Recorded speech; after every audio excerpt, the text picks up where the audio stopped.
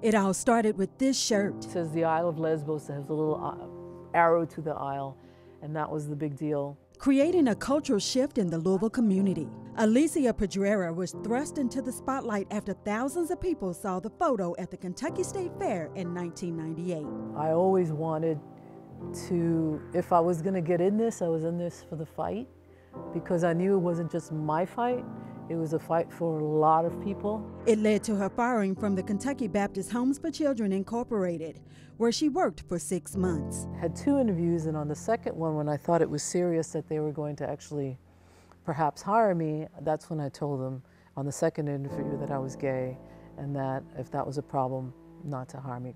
She was hired and loved the job. So when the photo of her and her then partner Nance was taken, she had no idea of the repercussions. Her lawsuit against the company pushed her into the forefront of a movement that she was not expecting.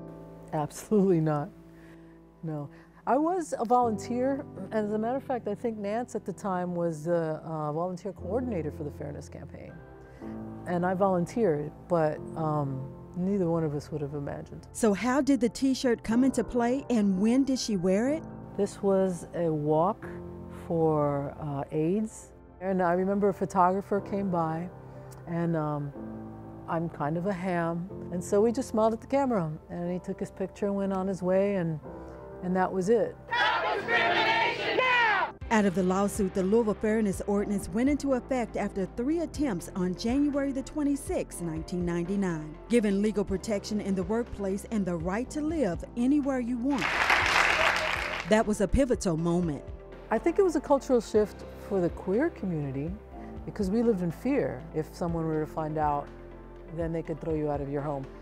I actually didn't live in fear, but I was put in that situation when it all came out. My lovely landlords called me up and said, "We don't care, you guys are great, we love you, we stand by you, you don't have to worry about that." Fast forward 20 years later, Pedreira finally got some type of closure in the court system, but not in a monetary way. I didn't get a dime, ever. As a matter of fact, I signed with the ACLU, Arnold and Porter, and Citizens United to not settle, because those attorneys all want to change law. They want it for everyone.